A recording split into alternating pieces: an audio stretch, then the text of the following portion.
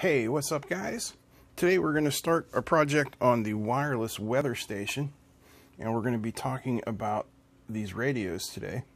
This is the most basic radio system you can get for the Arduino. This is the transmitter and this is the receiver. And if we look at these, let's focus in here. I mean, you can see there's nothing to it. There is a oscillator here, a couple of coils, a transistor, a couple of resistors, capacitor. But this is the transmitting unit, and it has 3 pins: ground, VCC, data. It's 5-volt compatible, pretty simple. And with these 2 coils here for the antenna, it's good for a couple of feet. Now you notice there is an antenna via here where you can solder in an antenna, and depending on the frequency of your oscillator, you can have different lengths for your quarter wave antenna. And we'll get into that in another part. But for now, we're just going to be doing this on the desktop, so it functions fine like this. Now we have the receiver, which is a little more complicated, but not much. Now, come on, you going to focus for me? Somewhat, huh? One more try. There we go. Okay, so there's our receiver. You can see there's an inductor there, that green thing, the antenna. There's a trimmer capacitor. Basically everything's on the front of the board there.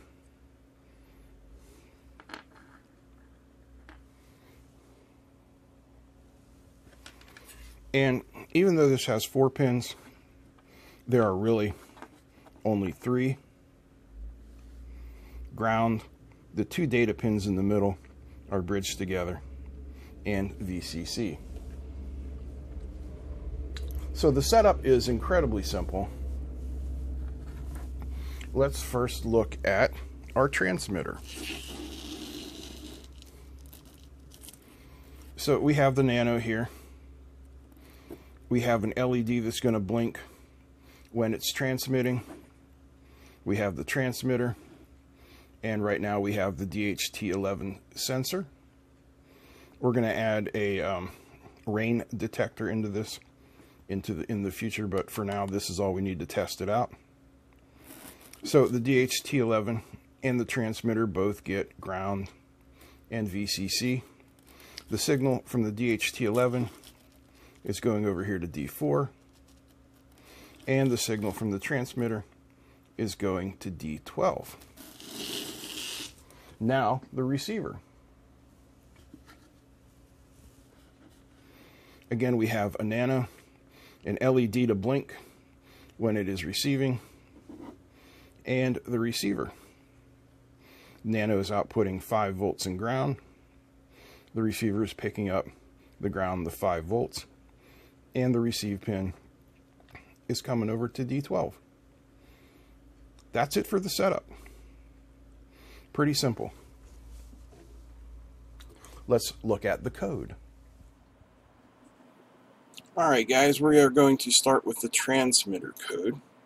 We have 2 libraries. The first is virtual wire, which handles the I/O for the radios, and DHT for our temperature and humidity sensor. To defines, DHT pin is 4 and DHT type is 11. You need to adjust that for whatever type of sensor you're using. A couple of constant integers. LED pin is 13, transmit pin is 12. So you can see how easy this is. We're only using 3 pins for our transmitter. Alright, next is something we haven't talked about before. This is data structures.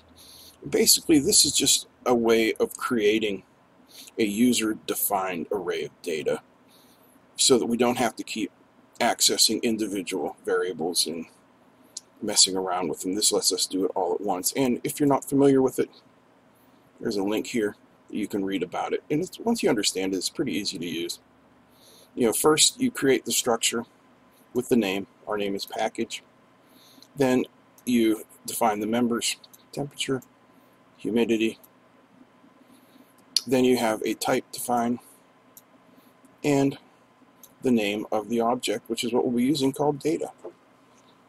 So when we want to access these variables, we call data.temperature and data.humidity. It works out pretty well. One library call, we're going to create an instance of DHT called lowercase dht with the arguments DHT pin and DHT type. Now for our setup, the first thing we have is VW set TX pin, and that is set with the argument of transmit pin. Then we have VW set PTT inverted with the argument true. We are going to set it up at 500 bits. You can go higher than this. Lower speed, a little bit more reliable. And our pin mode for LED pin is, of course, output. Now we have our main loop. The first thing we're going to do is light up the LED. We're going to call a function called read sensor. And it just starts the DHT, waits a second, and gets our two readings, humidity and temperature, and puts them in that data structure. You see data.humidity, data.temperature. Pretty simple. Then we are going to send that data over the radio using the command VW send, and the arguments here in the data structure. You see we are sending the data, and it is the type unsigned integer 8, and the size of the data, we need to tell it how big the data is, and it gets that using this size of function. Then we wait till it's sent, pin goes low, and we wait 2 seconds. That's it. That's the whole transmit code. Pretty simple. Now let's look at the receiver code. Only one library, the virtual wire. We have LED on pin 13. The radio is hooked up to pin 12.